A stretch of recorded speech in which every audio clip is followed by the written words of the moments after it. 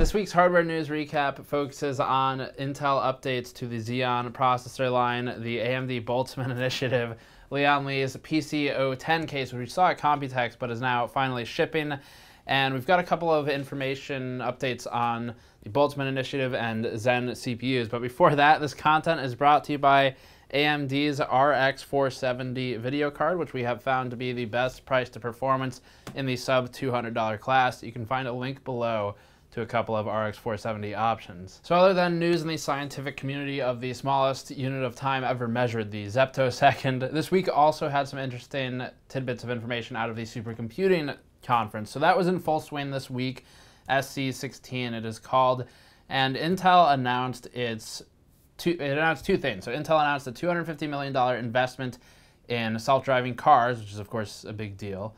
And they also announced in the enthusiast world and the production world an update to the Xeon platform. So the Xeon E5-2699A CPU is the new CPU that was announced at SC16. That is a refresh, and we'll focus on the CPU for now. The Xeon E5-2699A is a Broadwell E update, primarily amounting to a clock rate increase of 200 MHz in both base and boost. The rest of the CPU remains largely the same other than price. It's now $4,900, or $4,938 if you're gonna nitpick, and that's an increase of $823 over the previous Xeon equivalent at $4,115. Intel says this change increases Linpack performance by 4.8%, which would appeal to HPC users, at least those at the front edge of HPC.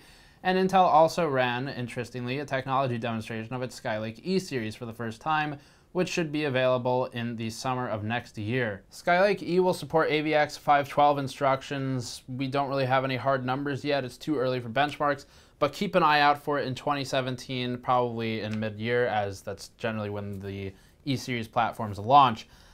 On the less concrete side of news, we have some rumors out of the AMD Zen various rumor mills, and this time it's chip hell. So with AMD Zen, the rumors going around recently are that the branding initiative for the new CPUs will feature a similar stack up to what Intel uses. That would be a 3, 5, and 7 nomenclature for the numerical suffix. And that would, if it's real, there's no, again, hard evidence to this, but if that's real, I suppose the good news would be that in having a more unified stack of branding between Intel and AMD, hopefully users who are less experienced in the products that they're buying will more easily be able to compare one product to the next between vendors when it's otherwise normally pretty hard since the architectures are not linearly comparable. We've also seen Summit Ridge processors rumored at a price of around $300. That's not concrete or confirmed by anyone official. So obviously the best thing to do is probably wait until around CES, which is normally when AMD tends to announce things like this. We'll see if that happens. CES, January every year, first or second week. This time it is the first week of January. We'll be there. But the rumor is about $300 for the higher end Zen chips. That would be your 8-core, 16-thread devices. We'll see how that holds. What is confirmed, though, is an update to AMD's Boltzmann initiative, which we recently spoke with Raja Kaduri about, the RTG chief architect, in our GPU Open interview. And with the supercomputing conference mostly behind us, we know that AMD has released version 1.3 of ROCm, or the Radeon Open Platform.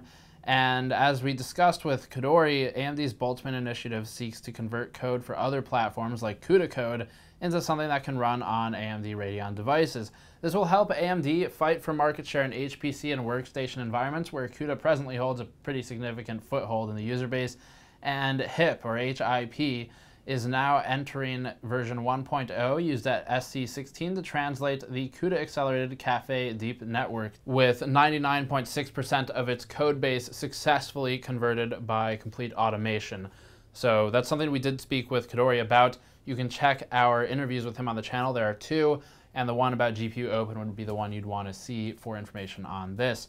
Moving on to simpler topics, though, Lian Li's PC010 or 010 case is a case that we saw at Computex. It is a compartmentalized case, and there was sort of a half prototype then. It was pretty much confirmed to hit market. We just didn't know when.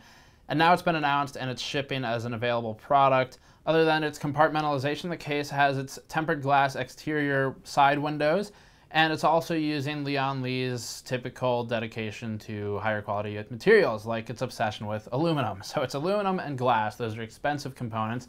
The PC-010 supports 240mm radiators, 120mm and 80mm fans. A bit small and loud, but there you have it. And it allows for reservoir fitment with removable mounting plates. The enclosure is now available for $250 at Newegg, so it's a hefty price tag, but one which makes sense for something that is, again, all aluminum and glass. So it might be a bit expensive for a case, but Lian Li, kind of like Inwin, does do a bit more leaning towards art than function in some ways, and this is a mix of both of those. Tempered glass, aluminum, very expensive components. So there you have it, $250 case. Now, as for other news, thermals and cooling, we've seen the new Thermalright CPU cooler. So this is a small form factor cooler targeted for the tighter cases. The box is like you might have a sort of Lenovo style, DVR style case. That's what this is more targeted at. It's medium height. It's an AXP 100H Muscle is the name of the cooler, and that is a top-down axial fan cooler, which measures at 100mm for the fan, and then RPM, according to Thermalright, is 900 to 2500. So some of the low range there would offer a bit more silence, but we haven't tested it yet, so I don't have numbers on how good it is. The elevated heatsink, it's got kind of that design that swoops up, is equipped with 6mm copper heat pipes. They are all nickel plated, as is the cold plate and the entire base plate of the unit. And those transfer, obviously, your heat to the aluminum fins as normally, after which point the air pushes down and dissipates the heat. Pretty standard stuff. So that supports a maximum load of 200 watts, and it is the AXP 100H Muscle, which should be available at some point in the semi-immediate future. So that's it for this week. As always, Patreon link in the post-roll video to help us out directly. Links in the description below for more information. Subscribe for more. I'll see you all next time.